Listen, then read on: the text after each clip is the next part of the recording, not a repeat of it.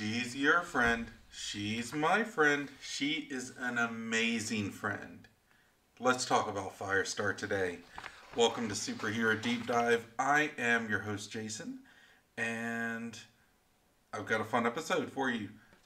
Before I get started, I have to give my general disclaimers because if I don't, trolls on the internet will find me. So, the information pulled today is pulled from different sources across the internet and may not be completely complete, but they do give a really good insight on the current superhero. The reason I say this is because there are storylines that I will skip over. There are plot elements that I will skip over, and there just may be information that that I could not find. And that's okay. But the stuff that I skip over is usually because it doesn't add or take away too much from the character. So it's not considered like the meat of it. And I try to keep the episodes pretty concise. 30 minutes or less. Try to treat it like a delivery pizza, pretty much. But yeah, so let's get into it. Firestar is awesome. She is a superhero I've pretty much known all my life through Spider-Man and his amazing friends. And I'm so glad that they transitioned her to the comic books, and she has kind of come in and out, and she stands on her own, so I think it's awesome.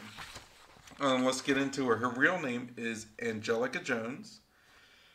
After her grandmother's death by a heart failure, and her revelation that she was a mutant, her father sent Angelica to the Massachusetts Academy. That's where Emma Frost trains all of her recruits.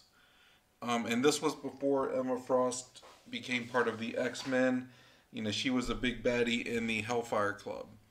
So the Hellfire Club's original White Queen, Emma Frost, began training Angelica in the use of her powers for the Hellfire Club's team of young mutants. She was never sent on field missions with the other Hellions. However, because of her lack of control over her lethal powers, and because the White Queen wished to instill cruelty and callousness on Firestar's personality, so she tried to make Firestar kind of be like a bitch, basically. And befriending other young mutants would work against that goal. So, the White Queen, Emma Frost is always known for being kind of manipulative, even as a good guy now. It's not hard to understand. The White Queen manipulated Angelica into perceiving Frost as a loving mother figure, unaware that Frost was secretly grooming her to be a potential assassin and bodyguard. So that's just like the beginning of her history. I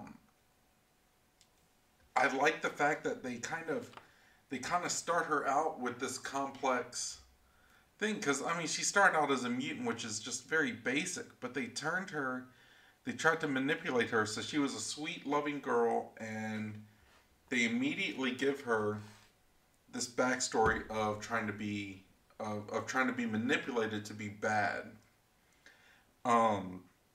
She also joined the New Mutants briefly after leaving the Hellions. But that didn't last long. She also joined the... You know what? I think I typed that in wrong. I don't think she joined the New Mutants. She joined the New Warriors after leaving the Hellions. I think I typed that in wrong, and I'm sorry for that. She formed a relationship with Marvel Boy, or Justice. His real name is Vance Astrovic. He's got a cool character. I'm gonna end up covering him probably sometime next month.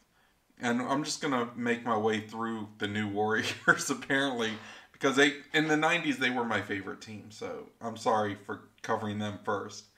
But she became engaged to him. Her and Justice later joined the Avengers.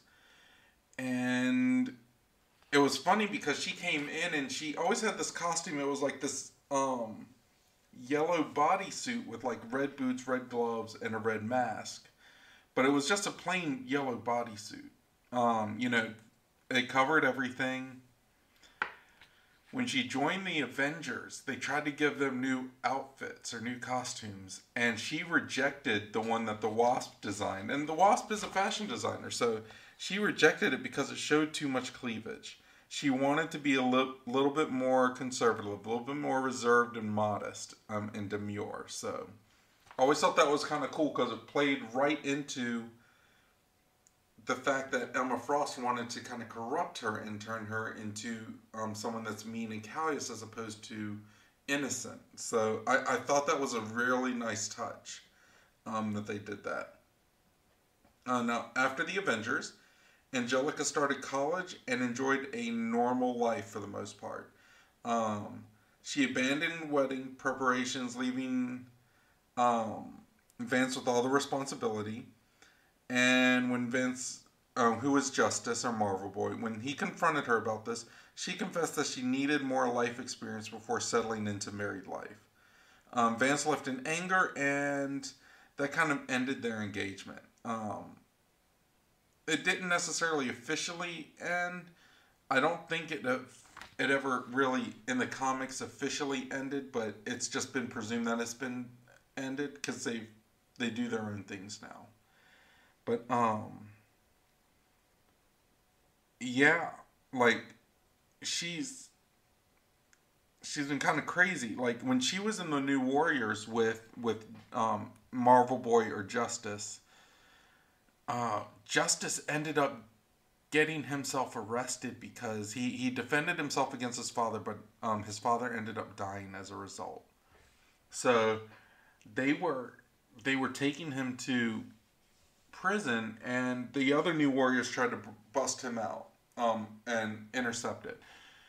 Justice ended up kind of stopping everyone, even his own teammates, because he believes in the system. So he's like, I did this whether I meant to or not, whether my father was abusing me or not. I still did this, so he's got to do the time. And I can respect that. I may not necessarily agree with it all the time, but I can respect it. So and they were engaged at the time. She wanted to kind of like, I guess, consummate their relationship before he went to jail.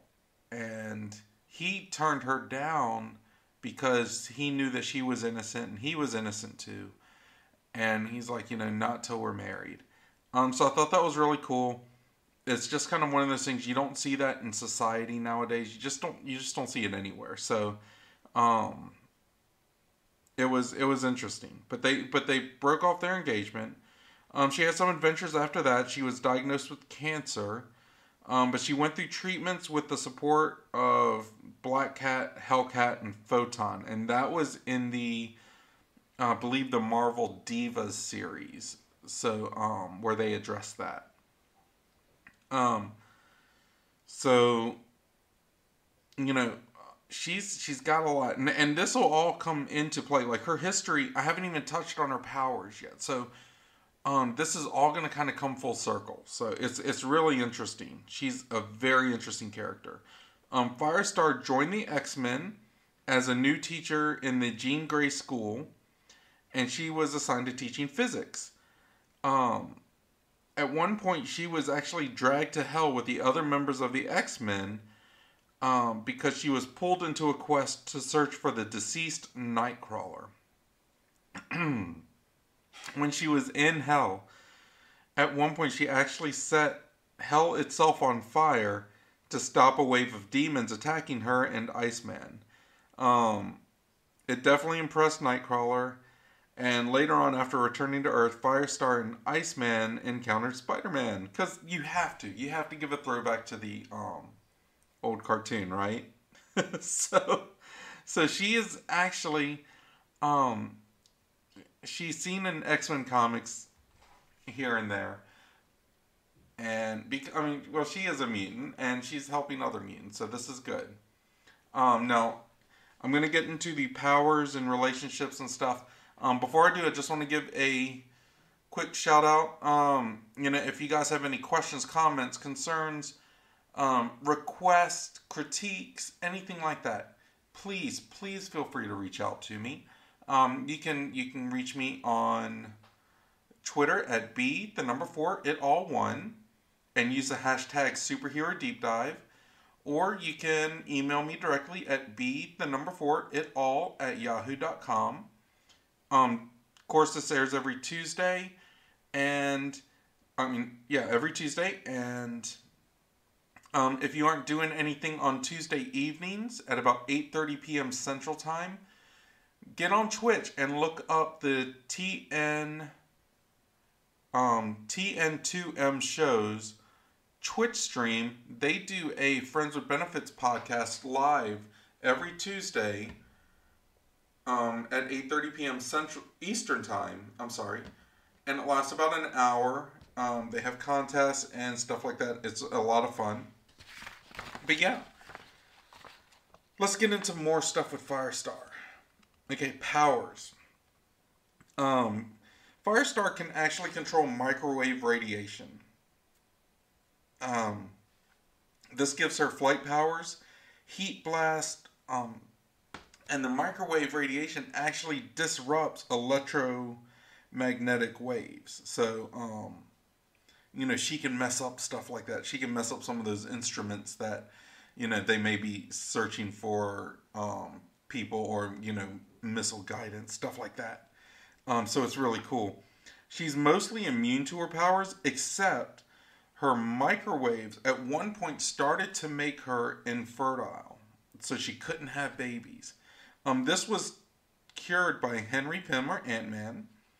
The radiation also started to give her breast cancer, but it's currently in remission. They haven't really touched on it too much that I've seen lately.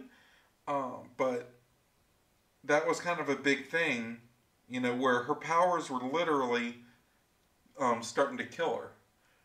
And, that really sucked. Hank Pym made something like kind of interwoven in her costume to help absorb the microwave radiation and disperse it to where it wouldn't harm her. And her body started getting adjusted to it, and it should be fine now. But that's just kind of scary, what do you do at that point? But those are her powers. She can fly. In the cartoons, if you remember, it always looked like she had this kind of like glowing aura around her, and that's basically the microwaves. So relationships. Okay, in Spider-Man and His Amazing Friends, she actually dated both Iceman and Spider-Man briefly. In an episode, she even dated the Japanese mutant Sunfire. So, that was quite interesting, right? In the comics, she originally had a crush on Cannonball from the New Mutants, and she was also engaged to Justice and Marvel Boy. I don't know if she's in any current relationships, but she's ever since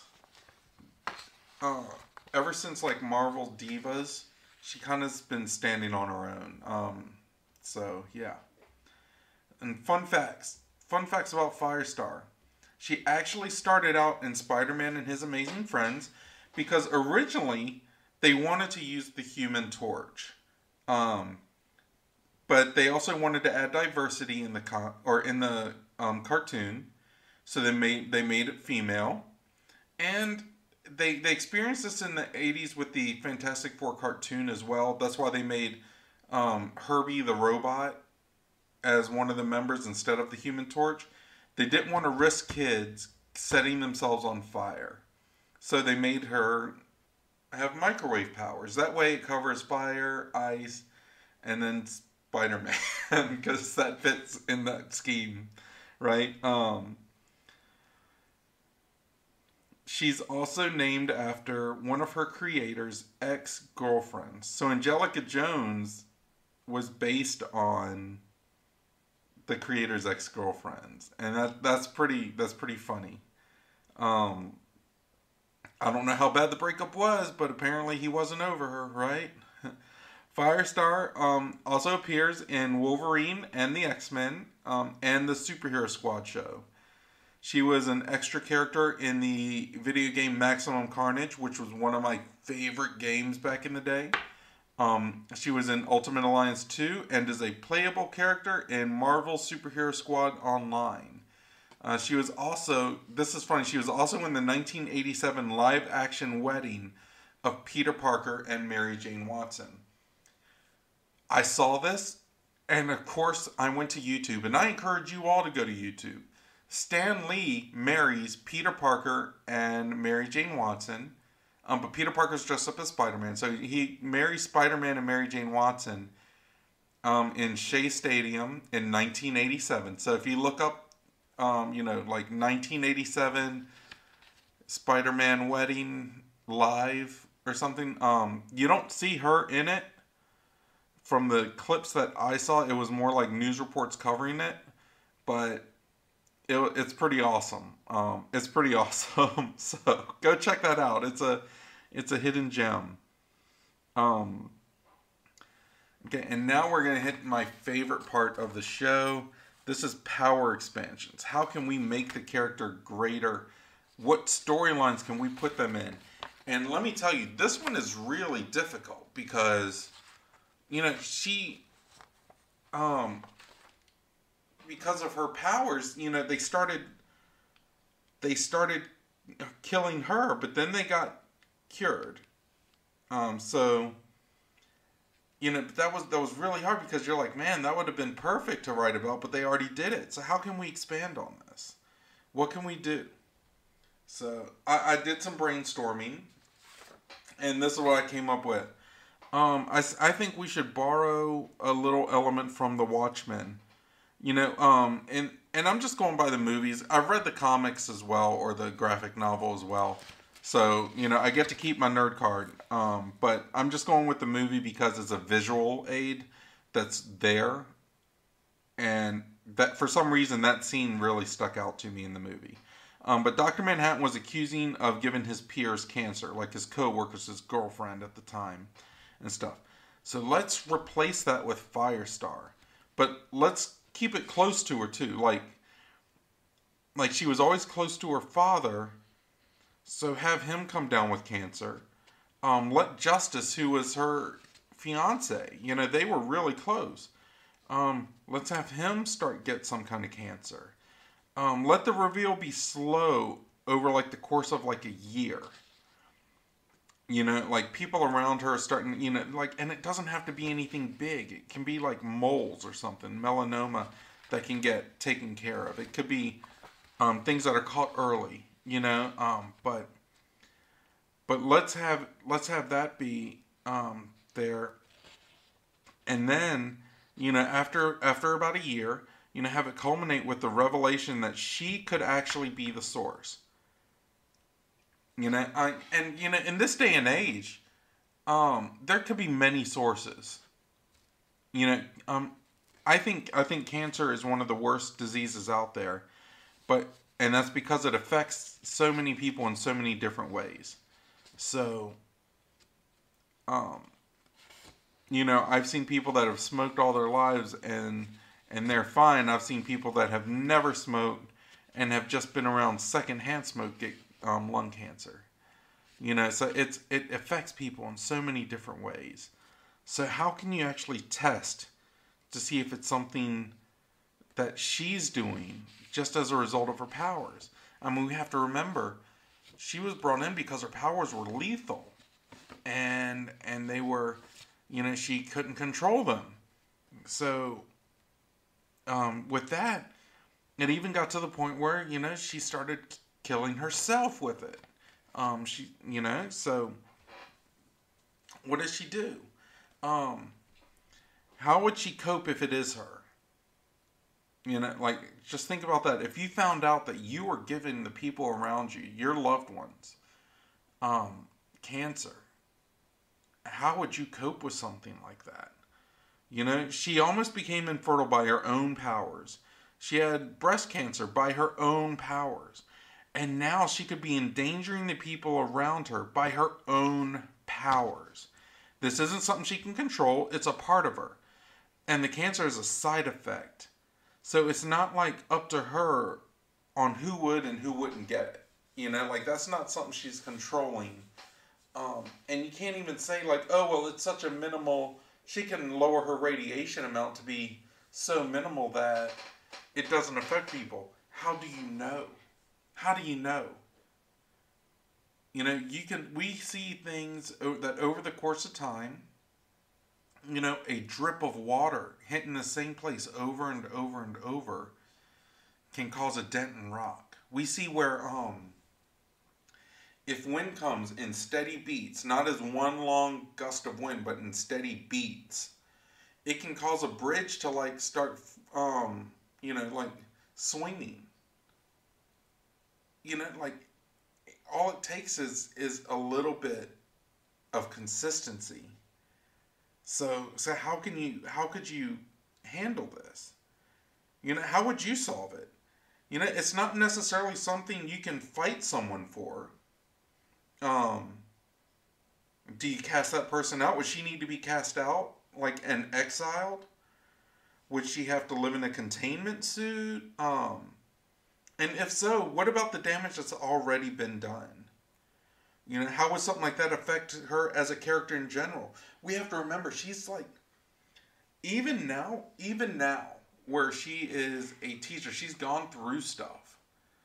She's gone through the scare of never having children. She's gone through the scare of breast cancer, and chemotherapy, treatments like that. How would something like that affect her? Would that be the thing that makes her cold to the world?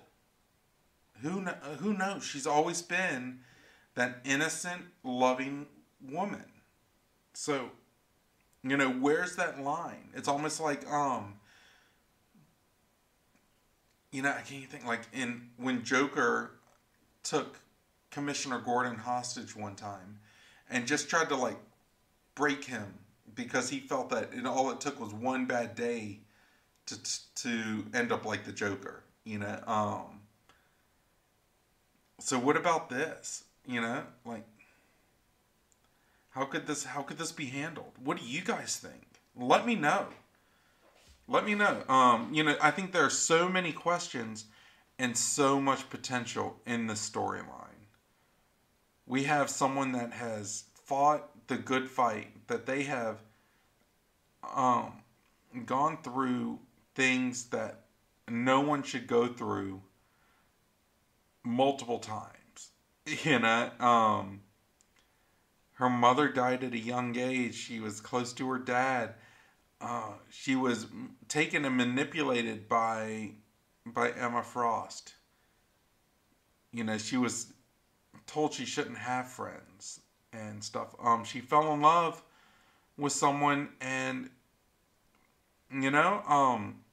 regardless of what you said or what you may think, she did try to give herself to him. And he rejected her at first with it. Granted, he had valid reasons. He's like, we're not going to do it on the way to prison. It's going to be special. But seriously, you got rejected for something like that. That's never a tough pill to swallow.